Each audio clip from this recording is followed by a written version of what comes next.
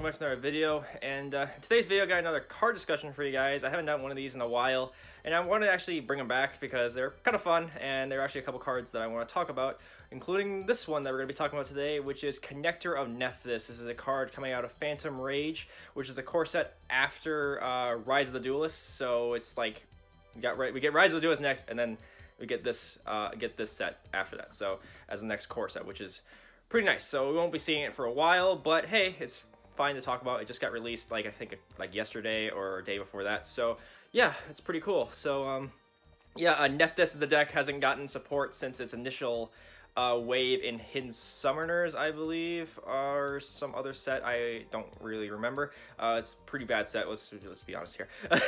But yeah, they've just been a fun deck that hasn't really taken off like at all. It's kind of like a small bit of experimentation, like with True Kings and the incantations. But overall, it's just always a fun deck that kind of has just fallen by the wayside. But this new card I really like, and I think it can actually make them playable in the modern game, and yeah, just be the be the card that can push this deck along in the right direction. So let's just stop talking and actually talk about the card. So Connector of Nephthys is a level 2 wind spellcaster ritual effect monster, attack 2000, defense 0. You can ritual summon this card with Rebirth of Nephthys. You can use each effect amongst the first and second effects with this card's name only once per turn. First effect, if this card is ritual summoned, you can special summon one Nephthys ritual monster from your hand or deck except Connector Nephthys. This is treated as a ritual summon. If this card is tributed by or destroyed by a Nephthys card's effect, you can activate this effect during the next standby phase. Destroy up to one Nephthys card each from your hand, deck, and field except ritual monsters. So overall, this card's actually really nice for the deck. I really like it. It does a lot of cool things for this deck that, previously wasn't possible. So let's just start off with the level. It's piss easy to get out. Let's be real here. It's a level 2, so it's really easy to get onto the field because pretty much all the monsters, the small ones anyway, in Nephthys are level 2. So Disciples level 2, Devotees level 2, all the other smaller monsters that came along with the new wave are level 2 as well. I don't know if I'm missing a level 4 just randomly in there. I don't think I am, but pretty much everything in that deck is level 2, at least small monster wise. So this card is pretty accessible and should be easy to get out. So that's really nice. Its stats are pretty decent. I like it. The fact that it's a 2000 level 2 is kind of hilarious. Because Devotee is small, is a level 2 as well, but it has small attacks. So the fact that this can also be a small little beater if it's on the board is kind of nice.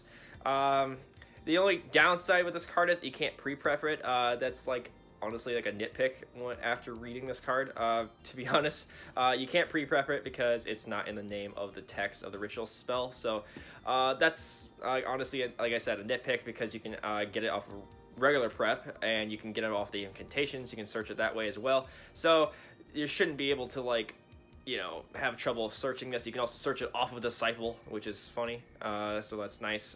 So yeah, should be pretty accessible. Shouldn't be too hard to search and get into your hand, so you can actually get this on the field.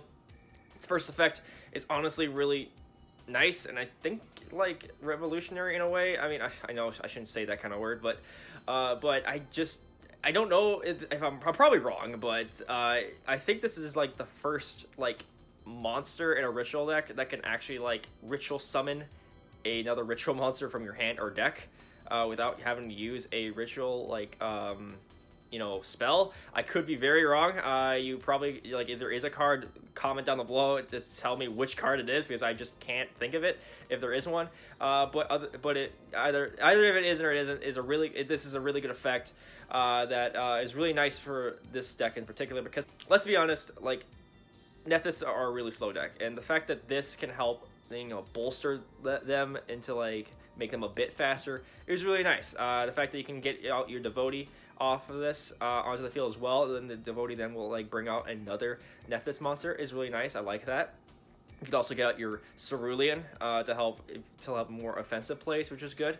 So this is a really nice effect. I like it. It's just something the deck needed. It's it really desperately they needed a starter that can really push their plays forward in a more efficient way, and this is really nice. And I'm so glad oh my god, I'm so glad that Konami didn't, like, put a restriction on this effect. Like, they could have very easily, like, let's be real here, they could have very easily said at the very last line, the ritual monster you special summoned off of this is, like, has their effects negated. They could have very easily said that. They could have very easily done that, but they didn't, and I'm very thankful for that, because, honestly, that would have been, like, that would have just made me not want to talk about this card at all, because that would have just been pointless. But no, I'm very happy that they didn't put, like, any kind of restriction of that, like that, on this card, because that would have just, like, made it 10 times worse, like, and everything. So, not to say that it's a bad card, it's a really good card, but it would have been, like, meh, you know, after if they put that kind of restriction on it.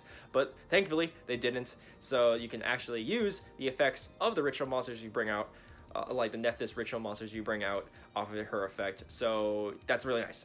So 2 thumbs up for that.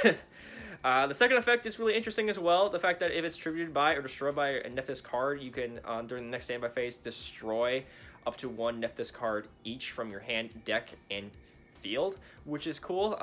It does suck you have to wait to the next standby phase, but that is, like, the inherent gimmick of the deck, because you wait to the next standby phase after they're destroyed, to get off, like, certain effects. That's just an inherent gimmick. That's nothing to fault the card in. That's just how the deck is designed. But it's really nice. The fact that you can, like, now have 3, like, Nephthys cards online, pretty much to help you, like, get their destruction effects off the next standby phase after they're destroyed is really cool. I really enjoy that, because it just makes the deck a little bit more faster in a way.